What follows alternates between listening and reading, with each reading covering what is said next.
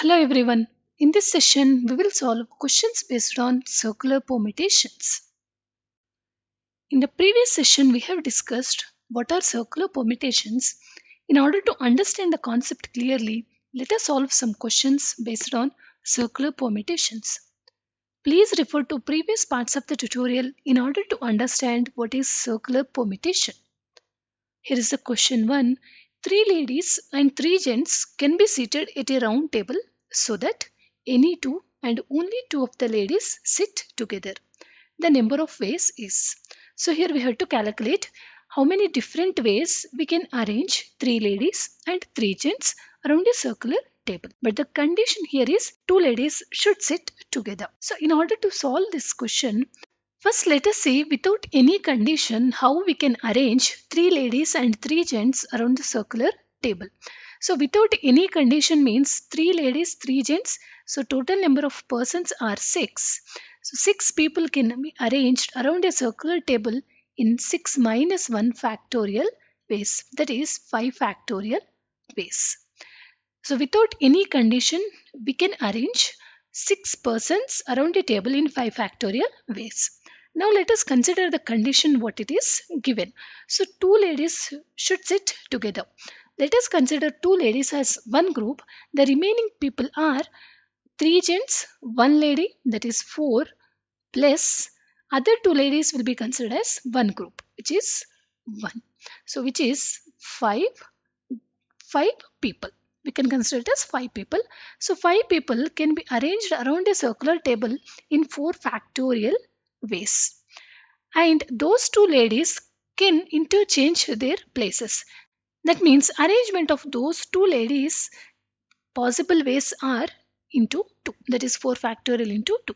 Therefore, total number of arrangements are without any restriction permutations, that is 5 factorial minus with the given condition, that is 4 factorial into 2, which is equals to 5 factorial is 120, right, minus 4 factorial is 24 into 2, which is given by 120 minus 48, that is equals to 72.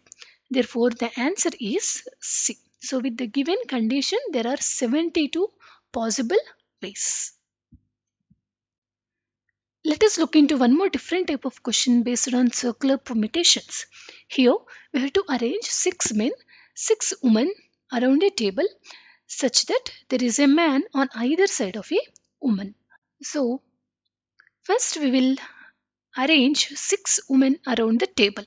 So, 6 women can be arranged around a circular table in 5 factorial ways, right? So, once ladies are arranged, there will be 6 vacant positions next to women. In 6 vacant positions, we can arrange 6 men in 6 factorial ways. So men arrangement is 6 factorial.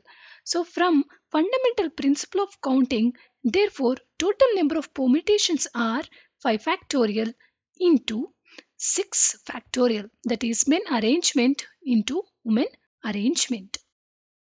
Let us look into one more different type of question. Here, 5 persons are sitting in a round table in such a way that tallest person always on the right side of the shortest person. The number of such arrangements are. If you look at this question, here total persons are 5, out of which tallest person should be always to the right of shortest person. So we will consider these two persons as one group, that is tallest and shortest person, and the remaining persons are 3, right? So 3 plus shortest and tallest one group, which makes one more group, that is total number of groups are 4. So these 4 persons we can arrange around a circular table in 3 factorial, which is equals to 3 into 2 into 1, that is 6. And here we cannot arrange those two persons in two different ways, as the condition is given that the tallest person should be always on the right side of shortest person. Therefore, total number of possibilities are 6. So the answer is A. In next session, we will discuss combinations. Please subscribe to our channel for latest updates. Thank you for listening and have a nice day.